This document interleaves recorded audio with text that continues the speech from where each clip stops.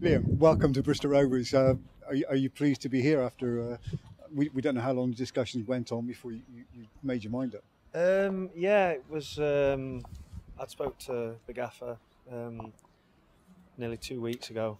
I'd spoke to Shrewsbury and obviously knew that I think it was time for me to move on. So I spoke to my agent, I spoke to a couple of people, and I spoke to the gaffer here, and we tried to get something done as quick as we could.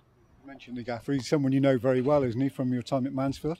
Yeah, I've known him years. He was someone that brought me through when I was at Mansfield and looked after me when I was a YT there. So I've learned a lot from him already, and hopefully I can learn some more along the way now. Craig Disley was a member of that YT setup at Mansfield as well, and you had a good team, didn't you? Yeah, we did. We had some good young players. There was me, Diz, Bobby Assel, who was at Barnsley for years, my mate Williamson, who was at Blackburn and stuff, and we were quite successful as a young group in that team. Darryl must have been only a young pro himself. He got a number of games very early in his career. Did you ever see him as management material? He did. He played. I think he was about 17 or something, 18 when he was playing, and he was a regular at 18, 19. So I think that's why he's got quite a few games under his belt.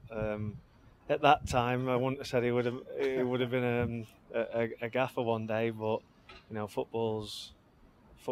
Weird things happen in football, and he's doing a fantastic job here. He's well respected, and he's got a funny side to him which everyone loves, and he likes his teams to work hard. Have you kept in touch with him over the years as well? Yeah, I've kept in touch with him every now and again. When I was at Portsmouth and he was living down there, we used to speak a little bit. So you've had quite a good career. When you look back on paper, you played with Marcus Stewart as well at Sunderland. Didn't you? Yeah, played with Stewart at Sunderland. We had a good couple of years together there. We had a promotion there and played in the Premier League. So I know them both quite well, and I'm looking forward to working with them. You played at Stoke as well. I think there were a few Rovers connections as well there. I think Jerry Francis is probably one of them. Yeah, Jerry was there, yeah. Tony Pulis brought him in, and he did a bit of work with our strikers and midfielders and stuff, and used to go and watch a lot of teams and come back and give us his take on teams we'd play against. I like Jerry, he was a good bloke. And you've played after Stoke. You moved down to Portsmouth, and they had obviously financial troubles. And then you went to Greece as well. What sort of experience was that? Yeah, it was a good experience. It was something that opened my eyes to a lot of things, to different styles and different cultures. But football was good. I played in Europe and stuff like that. So and eventually I came back. Yeah. So what can Rovers fans expect from you, the player?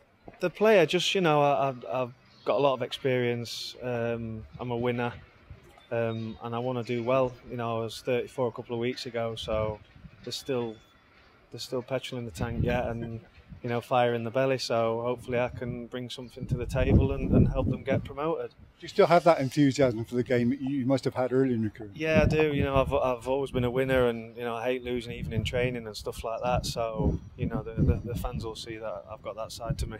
What about Darryl took you under his wing? I think when you said when you were a young player, do you have the same effect with young players? Do you actually give them benefit of your advice and experience? Yeah, I do. Yeah, because I think it's important. Young lads coming through, I think that they need to know the values and the ins and outs of the game. And if I get to know some of the young lads here, which I'm sure I will, I'll help them along the way.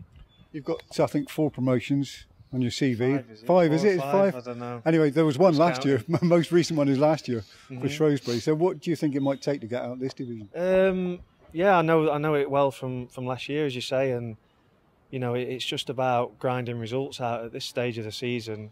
Obviously, with the pitches how they are and the weather and stuff like that, it's not all about passing teams off the park and playing attractive football. It's just about purely results. So if we can start stringing results together and keep this run going that we're on, it'll be an interesting end to the season. Rovers are handily placed as we were into the second half of the season now. I mean, does Darryl convince you that this is a side that could be on the up? Yeah, I've spoke to him and Stewie there this morning, and there's a real sense that the club's going somewhere. So I'm glad to come and be a part of that, and hopefully I can help.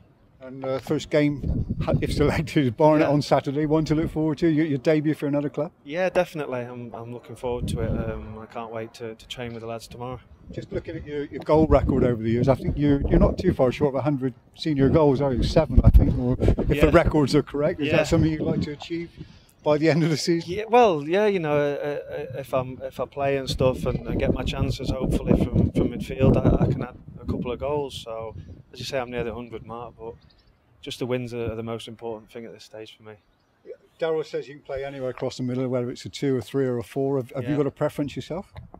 Anywhere, I can play anywhere. You know, I started my career as a centre mid, and I was moved to the right at Mansfield for a number of years, where it stuck with me, to be honest. But you know, I never had pace, even when I was younger.